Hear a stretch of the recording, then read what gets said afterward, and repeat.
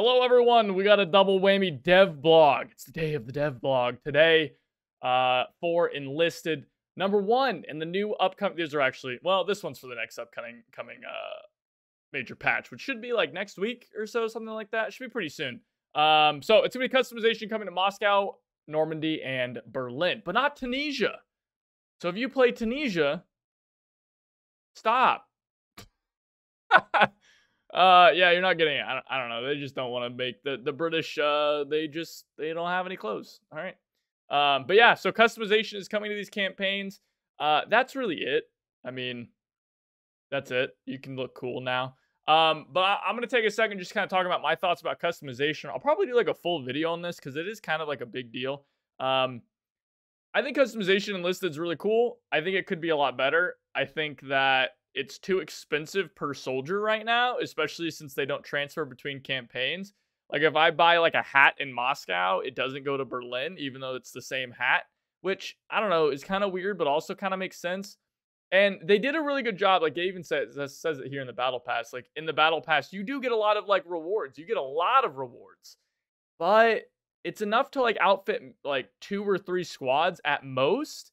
And like, I mean, there's 12 campaigns, right? There's 6 campaigns, 12 factions, and stuff doesn't transfer. So like, when it costs like $40 to outfit 1 squad, I don't know, that seems really excessive to me. Like, I would like to see them change it to where if I buy a hat in Berlin, then it goes for all of my Berlin soldiers. So then that way it's like only like you should spend $40 to outfit all of your squads in the entire campaigns from level 1 to 40, right? Like Assaulter 3s are going to have the same outfits and stuff that Assaulter 1s get. You know, like, I don't know. It seems like they're missing out on money because there's just like, it's too expensive right now. It's like trying to sell, I don't know, like a premium squad for like $60 or something. Anyway, that's my thoughts on customization. Anyway, the next big thing is we have this cool event going on where you fight sharks. Okay, you don't fight sharks, but you do fight whales. So if you're a whale or you want to fight some whales, there is this cool event going on. It's got leaderboards. If you end up, there's some random rewards. So you can see here, there's the random set of rewards. So every 2,500, 5,000, and 7,500 battle points you earn in-game will just get you one of these things here, which is great because that's how they should always do these because that's great. And then if you're in the top 10%, you get this cool swordfish nickname decorator, which is actually pretty awesome because I don't know, a lot of these are not cool, but this one's pretty cool. I like this one a lot. So you can get the nose art, you can get the nickname decorator, and you can get this recycled portrait set. Remember, you can only do these battles at a certain time. So from 14 UTC to 20 UTC and 0 UTC to 6 UTC. I don't know what time that is. Look it up. So there you go. Well, I do know what time. It's these times. But I don't know what time it is in your time zone. So look it up.